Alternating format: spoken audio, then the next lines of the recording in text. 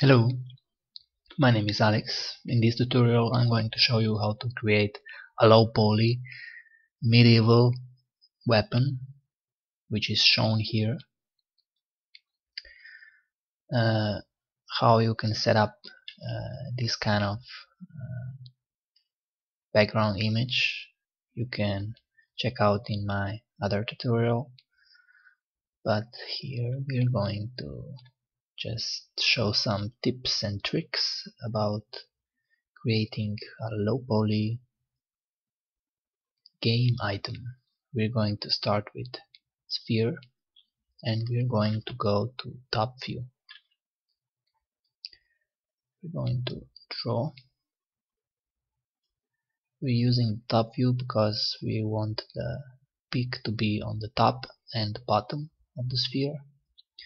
So we're going to set 18 segments and approximately 1 centimeter. We will have to move it, align it to the position, and we're going to scale it up to 2. We're going to change the color to blue so the lines are better visible.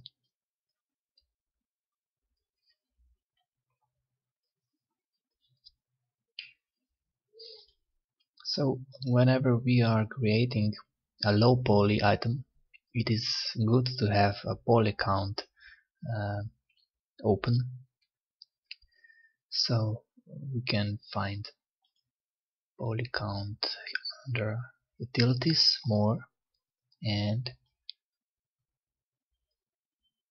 polygon counter. We're going to set it up here so it's not going to be in the way. So we're going to count polygons, and you can set here the budget, so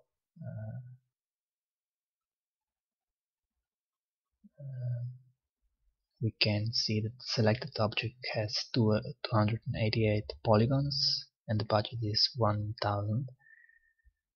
I have another object hidden, so here there are more polygons shown than that are visible in the canvas. So back to the canvas. First I'm going to show you how you can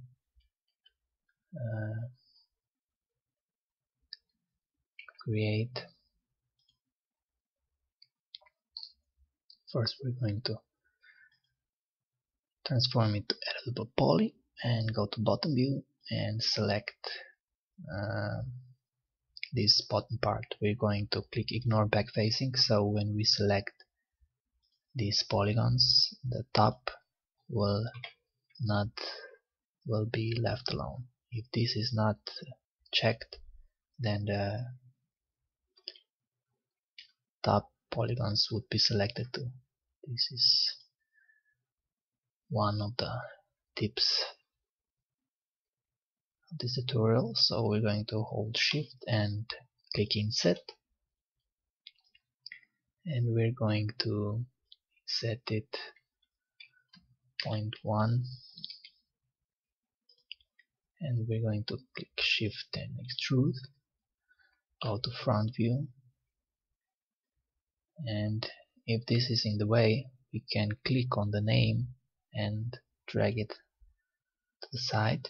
We're going to click Alt X to make the object transparent. Then we're going to approximately set the length of this handle. So now we're going to go to top view, and again we're going to click ignore backfacing, and we're going to select the top part. It is wise to deselect ignore backfacing when we are done with selection, because we can have trouble afterwards if we forget to do this. We're going to click shift and bevel, and we're going to use 2 centimeters, or better 1 centimeter, and approximately -0.2. Click OK. Now we're going to click the vertices, so the vertices are selected, and we're going to weld them together. You just need to set the value so they are all welded together. So we can see before we had 218 vertices, and now we have only 200 vertices. So now we are going to Alt X to make it visible again, and we're going to select polygons to create these sharp points of this weapon. So whenever you are creating the base for this kind of model, where we must have appropriate number of sides to be able to select polygons and have the same amount of polygons between them, it is wise to check the number, if the number is working for you, before you change the sphere into editable poly. So now when we have selected the polygons, and we're going to click Control Shift bevel, and we are going to make it -0.1, just they don't overlap, and we're going to use a smaller amount here, 0.8, maybe even smaller, 0.5. Click OK. Again we click on the vertices and weld them again, so we easily get this kind of shape. So now we're going to go to front view, Alt X to make it transparent again, and we're going to select edge, and we're going to select swift loop. We're going to draw some edges just to make it where the handles would be for the other parts that we are going to create.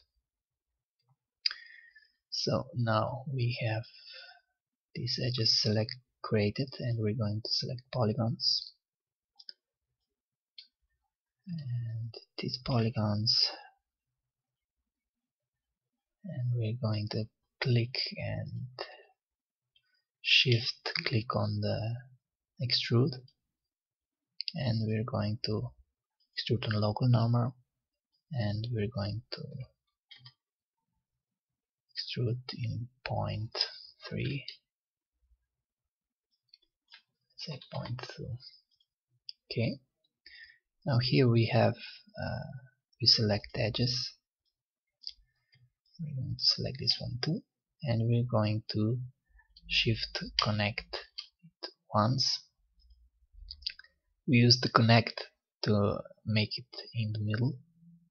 So now we have edges selected, and we're going to extrude them.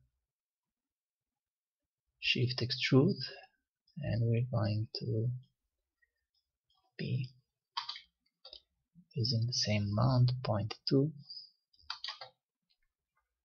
and we can leave this as it is. So here we are going to again make some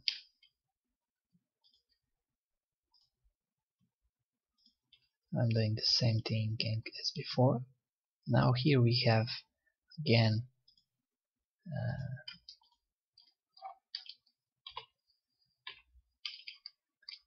we have to select these polygons to create this bottom part of this weapon.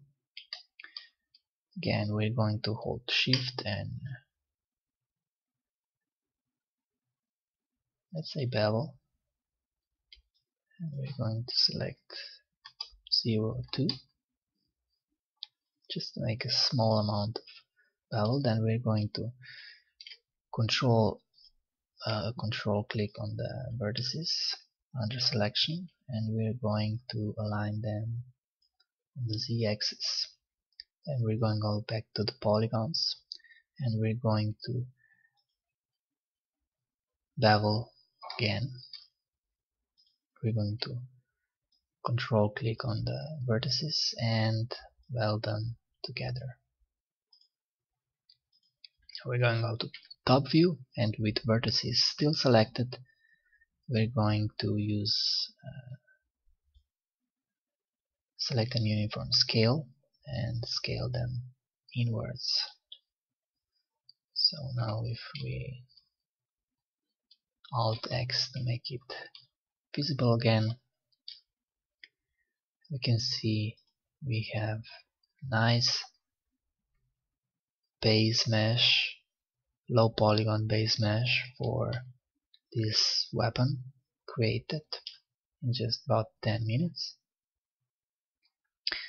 And this is perfectly for games and for creating some low poly model for use in ZBrush, for example, where we can create this kind of detail that is shown on the picture, and then create an UV map and normal map and texture map, and then bring it back to 3ds Max and apply it to this low polygon model, and we have the end result. So if we render, you can see what we created. So guys, this is pretty much it. I hope you learned something new, and till next time, may enjoy. Bye.